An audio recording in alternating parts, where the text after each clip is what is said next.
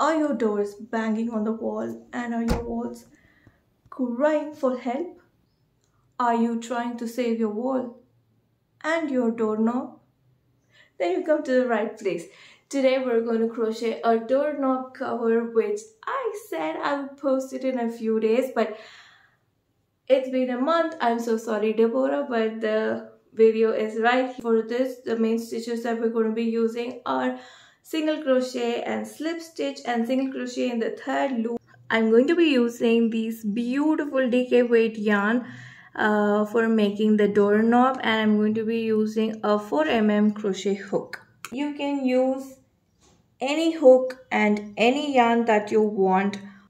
All you have to do is check your work against the doorknob. So if you are using a bigger size yarn, maybe you will only need 3 rows and then you will work your side. If you're using a smaller size yarn, maybe you will need to work a few extra yarn. So you can use any of the scrap yarn that you have lying around to start making this. I'm going to start by first taking the light color that I have. We're going to be making a magic ring first. To make the magic ring, hold the tail end of the yarn with your left hand and wrap the working yarn around your left hand like this. Now you can wrap it loosely so that you have to hold it with your left hand.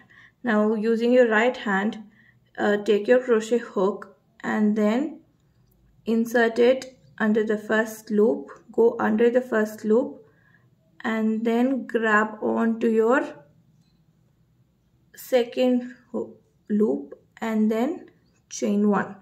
So you're making this chain 1 so that you're making this chain 1 to lock the stitch here. Now this is your magic ring.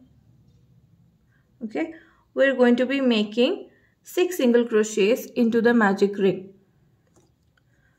I'm going to make an extra chain so that the height gets adjusted easily. 1, 2, 3, 4, 5 and 6. 1, 2, 3, 4, 5 and 6. This is a chain 1 that we made in the beginning. Remember, chain 1 is not counted as a stitch here. We're not going to be making any stitches in the chain 1. 1, 2, 3, 4, 5, 6. Now slip stitch into the first stitch. But what we're going to do is, since I'm using 2 colors here, I'm not going to slip stitch using the light color. I'm going to grab on to my second color and insert your hook into the first single crochet, pull up a loop and slip stitch with the new color. Okay, and you just tighten the ring and you can tighten the previous working yarn. Chain 1, we're going to be making 2 single crochets in each stitch. 1,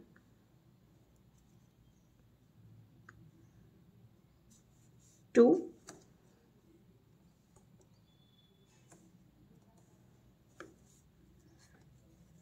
3, 4,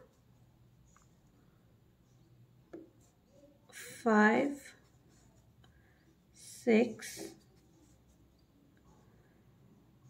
7, 8, 9, 10, 11 and 12. That is the last stitch. Remember, we're not going to be making any stitches in the slip stitch and the chain 1. Now we're going to slip stitch into the first stitch.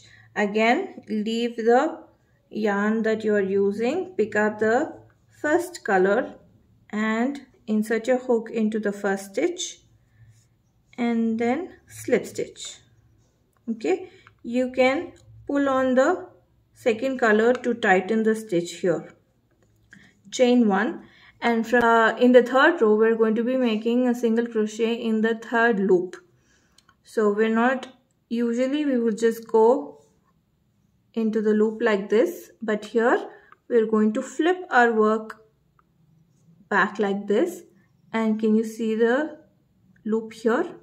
So this is 1, 2, and the loop behind here is the third one. Remember, it is not these loops. So these loops are the back legs of the front single crochet. We're not going to be working in this, we're going to be working in this. We're going to make 1 single crochet in the first stitch, and then we're going to make 2 single crochets in the second stitch. So the pattern repeat is make 1 single crochet in one stitch and 2 single crochets in the second stitch, and you just repeat it. So 3 stitches in total. 1, 2, 3, 4, 5, 6, 7. If you find it difficult to insert your hook, what you can do is put the hook part first and then twist your hook and enter it like this. So this makes it a little bit easier. Insert the hook first into the loop.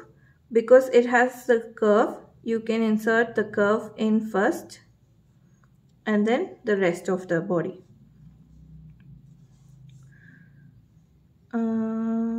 1, 2, 3. How many did we make? 1, 2, 3, 4, 5, 6, 7, 8, 9, 10,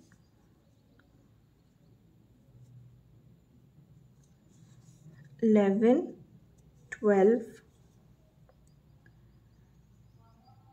13, 14, 15. Sorry. There you go. Twist it, push it in. 14, 15, 16,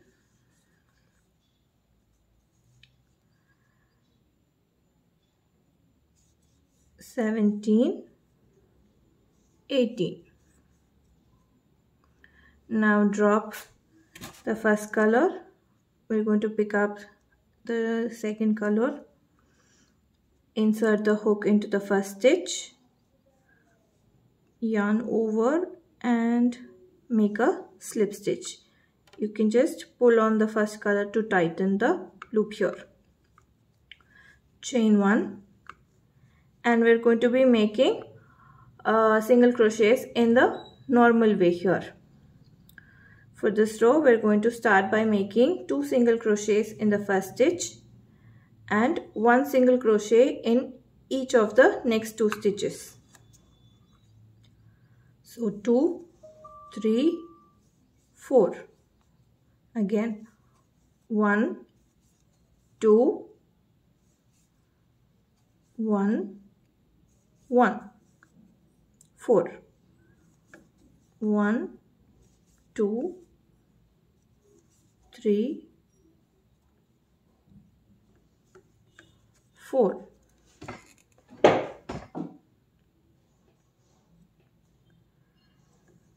One, 2, 3, 4. 1, 2, 3, 4. 1, 2, 3, 4. Leave the second color, pick up the first color, insert your hook into the first stitch and make a slip knot. Slip stitch. chain 1. Now again in this row we're going to be working in the third loop. So what this does is it creates a texture here. Instead of being completely flat, it makes the stitch three-dimensional. We're going to be making 1 single crochet in the first stitch, 2 single crochets in the next stitch, then 1 single crochet in each of the next 3 stitches. 1, 2, 3. We're going to repeat this pattern again. We're going to be making 2 single crochets in the next stitch and then 1 single crochet in each of the next 3 stitches. 1, 2, 3. Again 1, 2,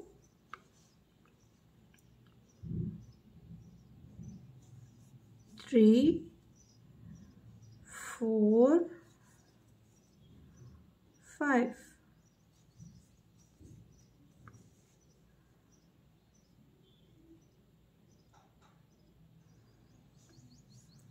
One, 2, 3, 4, 5. 1, 2, 3, 4, 5.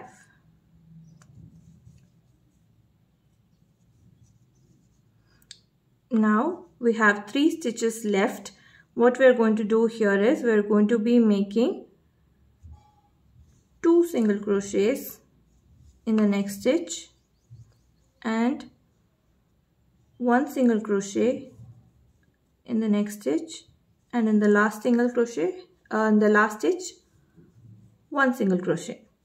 Okay, this is the end of our 1, 2, 3, 4, 5, 5th row. We're going to drop our light color and pick up our dark color. Put our crochet hook into the first stitch, grab the darker color and make a slip stitch.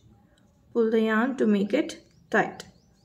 Now in this row we're going to be making normal single crochets. Chain 1. We're going to be making 1 single crochet in each of the 4 stitches and then 2 single crochets in the next stitch. So 1, 2, 3, 4, 5, 6. So the repeat is 6 stitches. Let's do it. 1,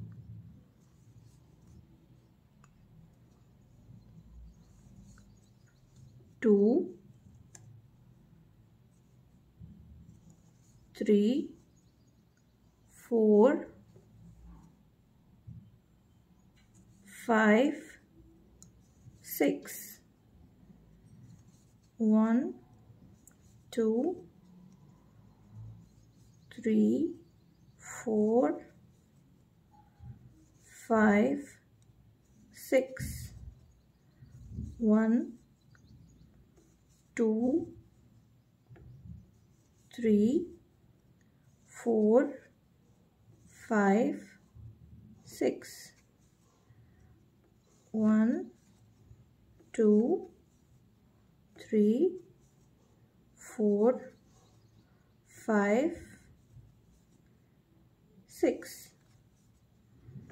1, 2, 3, 4, 5, 6. 1, 2, 3, 4, 5, 6. The next stitch is a slip stitch and chain 1. We're not going to be working in that. We're going to drop our second color, and now I'm going to pick up my first color, insert the crochet hook into the first stitch and pull up a loop and slip stitch.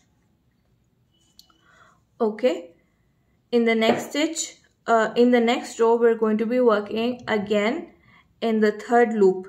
This size is perfect for my doorknob, so I'm not going to be making any more increases.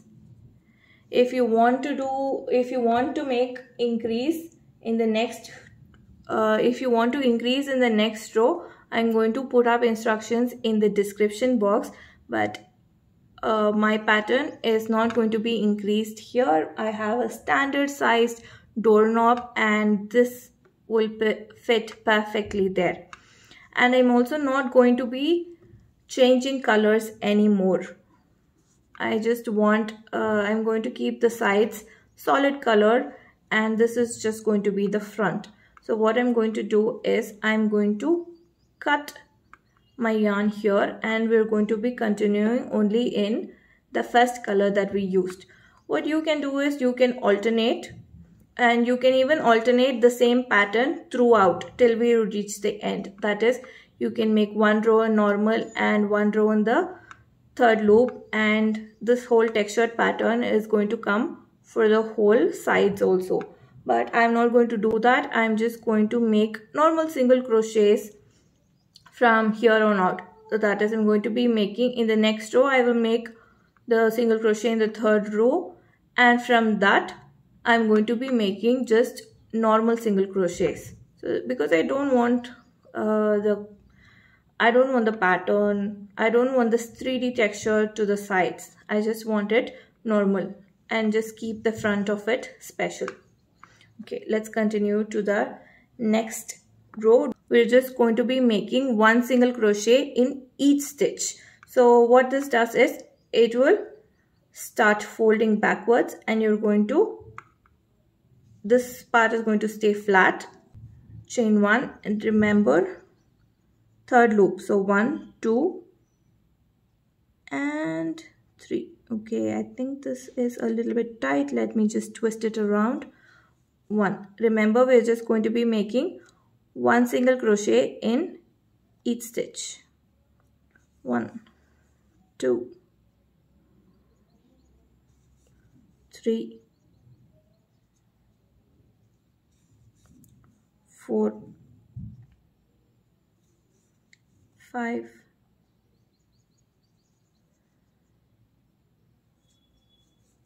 6, 7, 8,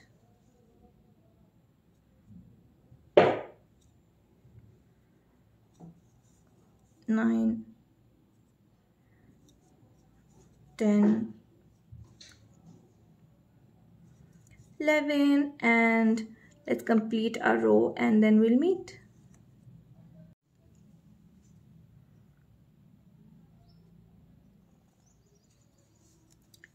And we are at the last stitch.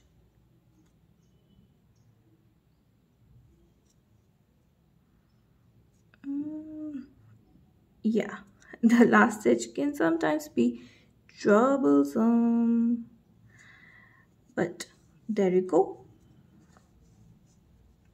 And then slip stitch into the first stitch, chain 1, and from here on out we're just going to be making one single crochet in each stitch, and we're just going to do it in the normal way.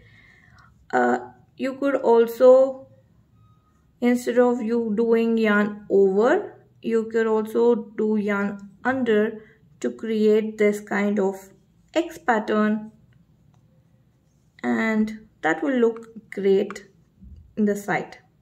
So I think I'm going to just do that. Chain 1, insert your hook into the first stitch, and instead of going yarn over, go under, pull up the loop and then close it. Yarn under. So yarn under means the hook is up and the yarn is under. This is yarn over, this is yarn under. Your hook is up, the yarn is under. You just grab onto the yarn and pull up a loop, and then finish it just like you finish a single crochet. What it does is it creates this kind of X pattern here. Yarn under, again under, pull, close, under, pull, close. We're just going to be single crocheting in a round. If you want, you can after you finish this row, you can slip stitch it here and then chain one and continue, or you can just continue in rounds till you have the height that you need. I'm going to do that and then we will meet back up. I've made 7 rounds, and for the last round we're going to make one single crochet, chain one, skip one stitch and single crochet in the next stitch, chain one, skip one stitch, single crochet in the next stitch. So we're going to be making holes like this so that we can easily weave in the thread at the end that we need to close it. Okay, let's finish this round and our doorknob will be ready. Chain one and then slip stitch to the first stitch. Let us snip it off.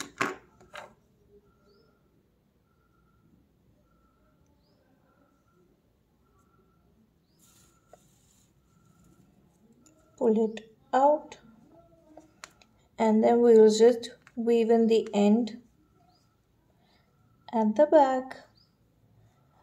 You can leave a long tail and then use a darning needle and then weave in the ends, but I usually just use my crochet hook and I just put my crochet hook into the back bumps, into the third loop that we made actually. So I just put it in the back bumps and then I weave in the end, and to make it more secure I just go back and forth in the same stitch so that it just stays in place.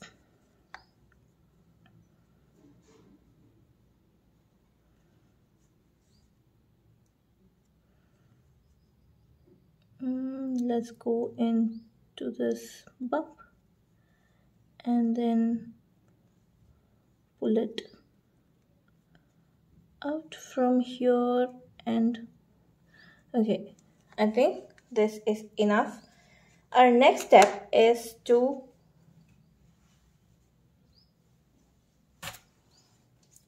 cut a long piece of yarn, let's say about 6 or 7 inches. What we're going to do is we're going to thread it in. So we're going to weave it in. So ideally you will use your darning needle. You will put one end in your darning needle and then you will go in where you made the chain one space and then bring it back in and go out and in and throughout. I cannot find my darning needle, so I'm just going to use my crochet hook. This is a chain one space. Let us pull the crochet thread out. I'm just going to leave this here in the next chain one space. Where is it? Here. And then pull it out. For the first few, you're going to hold on to the tail end because you don't want that to come out too. And just weave it in and out, all through your stitches until you reach front. And the last one out. Okay, so this is extra here. We can snip it off later. But what we're going to do is we're going to put it on our doorknob, and then we're going to pull the ends to tighten it here.